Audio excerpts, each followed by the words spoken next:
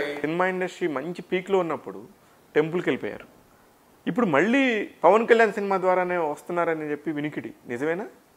వినికిడి ఇది కన్ఫర్మ్డ్ అండి. బట్ ఏంటంటే నాకు ఎవరు డైరెక్టర్? హరిశంకర్. బట్ ఏంటంటే అండి ఇప్పుడు యాదాద్రి ప్రాజెక్ట్ వరకు I don't want to commit any projects. ఒక ఓట్ తీసుకున్నాను. సో నేను కంప్లీట్ అయిన తర్వాత నాకు అనిపించింది సరే ఏం చేద్దాం.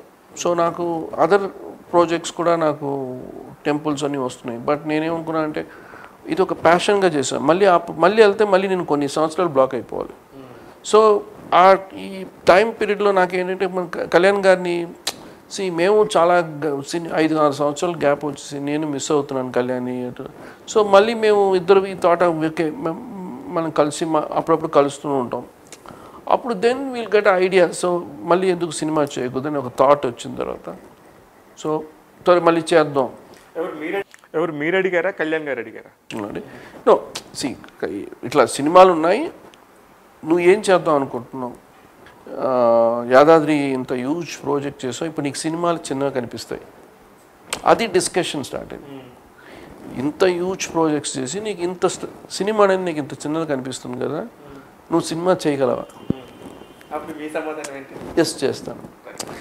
యునో వై కళ్యాణ్ కరెక్టే కదా. ఇప్పుడు డిస్కషన్ నేను సినిమా చేస్తాను కదా. పాయింట్ ఏంటంటే మళ్ళీ again you come back to cinema నీ వల్ల చేయగలవా? ఎందుకంటే యూ డన్ హ్యూజ్ ప్రాజెక్ట్, దానికి ఆనలేదు ఆనంద్ అంటే. బట్ కళ్యాణ్ గారు ఎప్పుడు చెప్తుంటారు, ఆనంద్ సాయి సినిమా నీకు లైఫ్ ఇచ్చింది, you should do that movies, నువ్వు చేయాలి సినిమాలు, యూ క్రియేటెడ్ అ ప్లాట్ఫామ్, నువ్వు దాన్ని నువ్వు చేసుకోవాలని. సో నాకు ఆయన మోటివేషన్ తర్వాత సో నేను discuss okay Kalyan I'm doing. So అనేటప్పుడు మళ్ళీ నేను స్క్రాచ్ నుంచి పనిచేయాలి.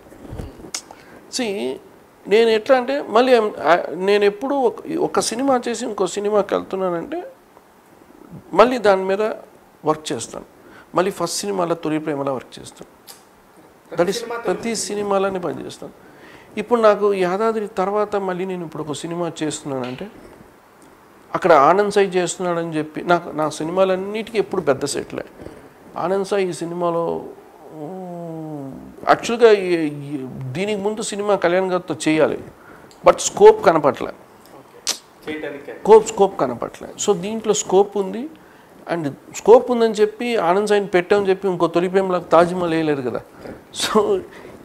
సో నాకేంటనిపించిందంటే ఓకే మనం ఈ సినిమాలో చేసేటప్పుడు ఏం చేయొచ్చు కొత్తగా అంటే వాట్ టెక్నాలజీ తీసుకొనవచ్చు. ఎందుకంటే ఇప్పుడు నాకు ముందు ఆర్ట్ డైరెక్షన్ అప్పుడు ఒక స్కెచ్ డిజైన్ చేస్తాం, ఒక ప్లాన్ చేస్తాము, లేదంటే ఈ 3D మోడల్ ఇస్తాం. ఇప్పుడు నాది వేరే అయిపోయింది. నా సబ్జెక్ట్ ఎట్లా అయిపోయిందంటే స్ట్రక్చరల్ డిజైనింగ్, ఆర్కిటెక్చర్ మీద వెళ్ళిపోయింది ఫుల్గా. My knowledge fully architecture and temple architecture. So I want to build in the sets like you know ఇట్లా ఒక కాలేజ్ క్రియేట్ చేస్తాను, అట్లా తీస్తాను, అట్లాగే హాల్ క్రియేట్ చేస్తాను. ఇది నేను డిస్కస్ చేస్తే మై ప్రొడ్యూసర్ షాక్, వాట్ అన్నది totally different. I want to make technology, different technology to work this movie. I don't want to show the wastages. ఏది చేసినా కూడా ఒక సినిమాలో ఒక సెట్ వేస్తున్నాం అంటే అది ఎన్ని రకాలుగా మనం వాడుకోగలం, ఉపయోగపడాలనేది నేను దాని మీద ఒక ప్లానింగ్ అంటే ఒక డ్రాయింగ్ చేస్తే దానికి ఒక స్ట్రక్చరల్ డిజైన్ దాని అంటే ఇవన్నీ చేస్తున్నారు అంటే మీరు సినిమా కథను వింటారా? పూర్తిగా నాకు చెప్తారు. నేను ఫుల్ కథ వింటాను. ఫుల్ కథ విని ఆ కథ విని వెంటనే చెప్పేస్తాను. ఈ కథలో ఎక్కడెక్కడ ఆర్ట్ డైరెక్టర్ వర్క్స్ ఉంటాయి, ఎక్కడ ఏ సీన్స్ ఎక్కడ పెడితే కూడా కొంచెం బాగుంటాయి, కొంచెం యాడ్ చేయొచ్చు. ఇప్పుడు నేను ఒక సెట్ వేసిన తర్వాత ఆ సెట్లో ఒక 2 సీన్స్ కోసం set వేయలేం.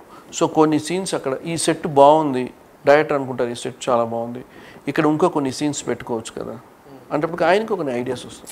So it's not combined work అండి.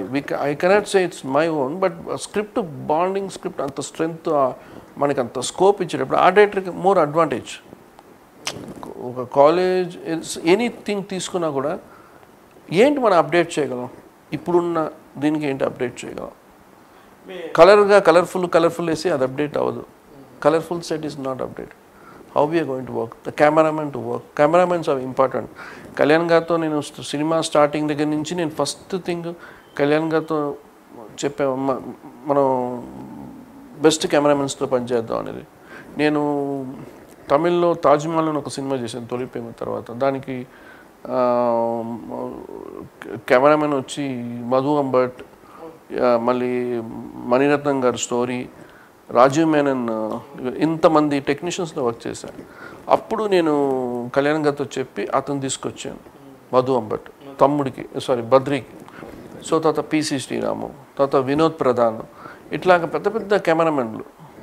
సో రావడం వల్ల ఏంటంటే మనం lot of thing wheel learn. So the cameraman, ఇప్పుడు కెమెరామెన్ యాంగిల్, షార్ట్స్, అన్నీ మనకు అర్థమైపోతాయి. సో జాగ్రఫీ అర్థమైపోతుంది.